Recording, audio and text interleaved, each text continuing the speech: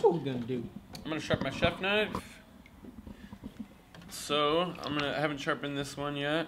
So it's got a kind of a store-bought or factory, or in this case artisanal angle. I'm gonna put my personal angle that I like on a chef knife, a little shallower. I'm gonna soak my stones for a little bit. Just pull them out of this water bath when I'm nice and wet. Don't want this hand all wet though, because I don't want a slippery knife. So, sharpening a knife. You want a nice flat stone. You want this whole thing to be nice and sturdy. You don't want anything slipping around anywhere, so I always got a wet rag under here. And in this case, I'm not gonna do a nice, this angle like a 45 or something like that. That would be for a cleaver, an axe or something. A lot shallower, that'd be for a fillet knife. This is a chef knife, a little more utility, something around here. It's probably like 30 or 25 degrees or something like that. The first thing I'm gonna do though is putting pressure down on the heels. So I'm grabbing the knife and putting pressure on the blade. I'm just gonna start pulling towards me. And I'm gonna count 10 strokes here. That's 3, 4, 10. And I can already see when I look at the blade, it's a totally different angle than this side. It's a little wider, a little more metal exposed there. I'm going to switch this angle and I'm going to do the other side. I'm going to do 10 swipes there. I think that was 10. It's either 10 or 11. I might have lost count. It's okay though. We're early in the game. It's okay. So, go back to the other side.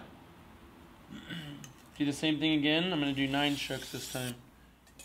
And you want to draw all the way to the point of the knife here. And depending on your finishing angle and the tip, whether if you're here or here, is going to determine if your tip is really pointy and sharp or kind of rounded.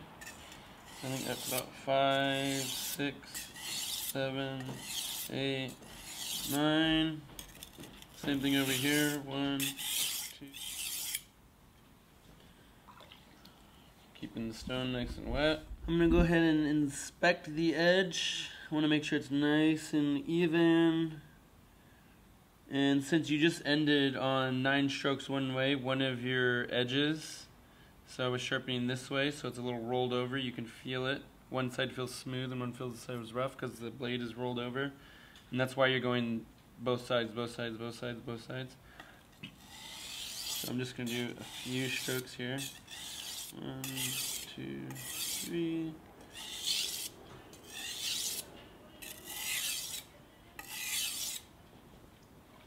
And I'm going to go ahead and rotate my stone because I want to have even wear on the stone. How much pressure are you putting?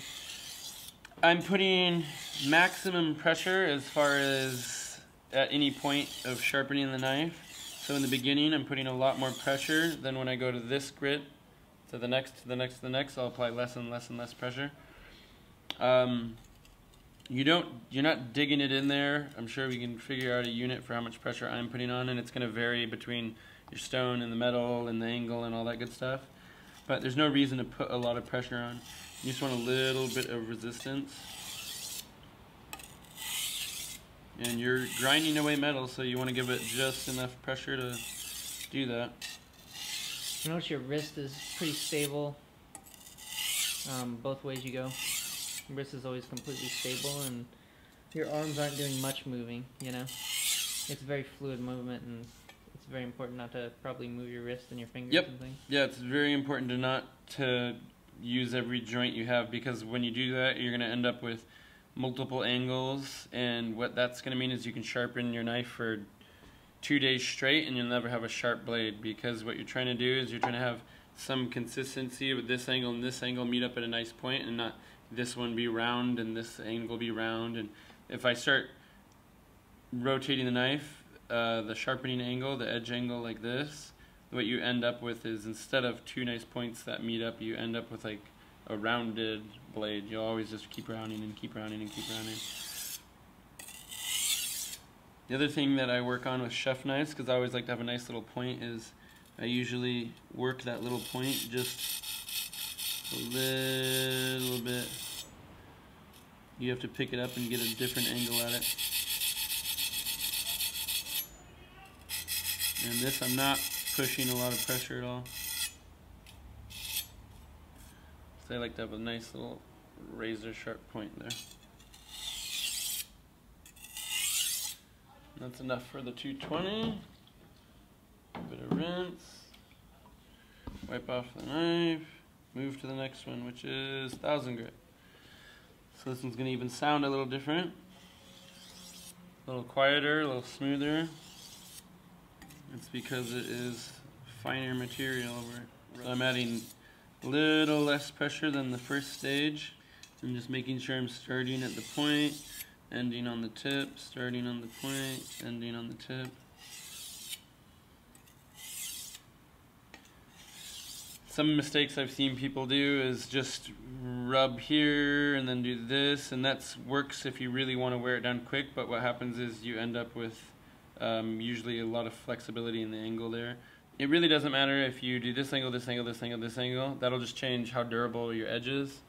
What matters is if this stroke is the same as this stroke and the same angle this time, this time, this time, this time. Everything goes out the window if each stroke has a different angle. It's all gone, so you're not working towards anything. The other thing you want to make sure you do is sometimes, depending on how, this is a pretty thick blade, on the more flexible blade I'm putting more support on the fingers, but I'm oftentimes keeping any fingers I'm not using totally out of the way. So I'm lifting these guys up. I got my thumbs and my fingers in the air. I just don't want them in the way because this blade is getting sharper and sharper and sharper. Do you ever use your thumb or anything as like a spacer to see how high your knife is? In the back? Consistent angle all the time, yeah. They have little clips that people put here, and then sometimes you can tape a penny or a dime, so you can drag on that. I don't do that because it just scratches up your stone, grinds everything up, and kind of messes it up. I think it doesn't really take a lot of practice to have some consistency in your angle. I mean, and if you're even somebody who's been doing it forever, I mean, my angle's going to change just a teeny bit. Yeah. But, you know, as long as you're pretty damn close, you're going to have a sharp knife in the end. Alright, so let's get back to this and go. I'm just going to start back at, like, let's say 3 because I forgot what I was doing. I forgot my count. And I'll finish with a bunch of singles here. Rinse that. I like to try to finish on a nice clean stone. That way I know I'm not just grinding between a paste of the knife's metals. There, I'll call that good there.